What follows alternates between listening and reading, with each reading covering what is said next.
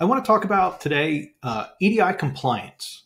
So a lot of people are like, "Oh, are you EDI compliant? Do you have EDI compliancy?"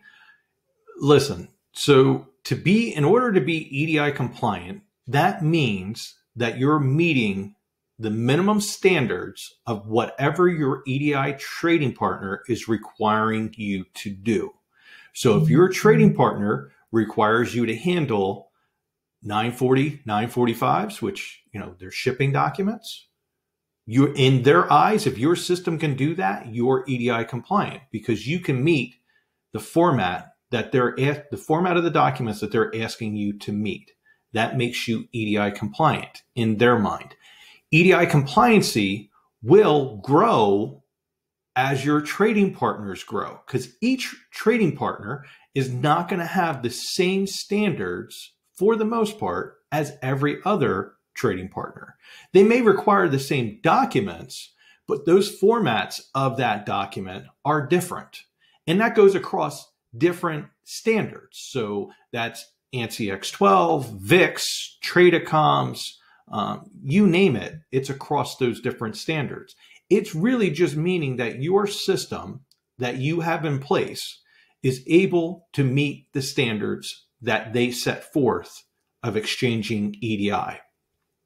That can be where you're using a web portal, an on-prem EDI solution, a cloud-based EDI solution, whatever it may be.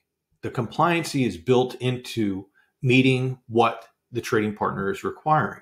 If you're outside of those EDI compliances and you're not meeting the guidelines and the things that that trading partner is asking for, now you're non-compliant.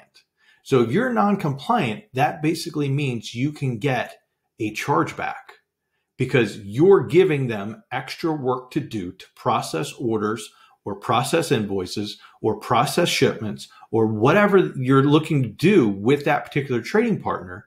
They're going to say to you, listen, since we're having to do more effort and you're not compliant, we're going to pass costs along to you. And let's be real, they're going to add on to those costs. So it may only cost them, $100 in person hours to get those things done. But they're going to send you a bill for $500.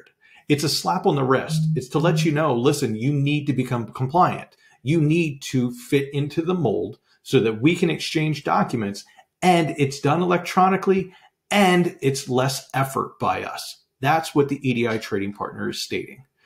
If you have any questions on how to become EDI compliant, give a call. We'll just need to know what you have and what the trading partner is asking of you, and we'll go from there.